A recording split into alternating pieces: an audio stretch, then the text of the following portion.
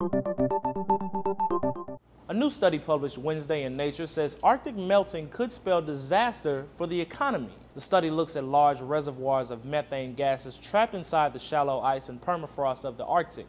If the ice melts, the released methane could contribute to global warming. Arctic melting could soon release a 50 gigaton pulse of methane gas into the atmosphere.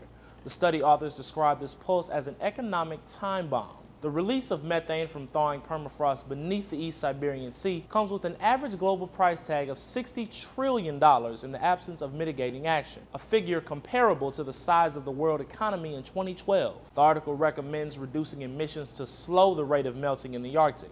Lead researcher Gail Whitman told CNN the world needs to heed the Arctic warning signs. We all need to really pay attention to what is happening because the Arctic is the canary in the coal mine. I've got 2 kids, and what keeps me up at night is that I think that they deserve a future. But the study has already drawn some skepticism from climate scientists. On Twitter, a NASA climatologist posted a 17-tweet mini-essay saying the Arctic was unlikely to experience the dramatic shifts described in the Nature article. And the Washington Post points out the issue has been raised before. Nature, the same journal which published Wednesday's commentary, published a scientific review of methane hydrates and climate change, which suggested the scenario in said commentary is virtually impossible. But a writer for Carbon Brief says despite the article's exaggerated claims, methane emissions are still a cause for concern. If this scenario is at the extreme end of what's possible, that isn't a reason to dismiss the risk of methane release altogether.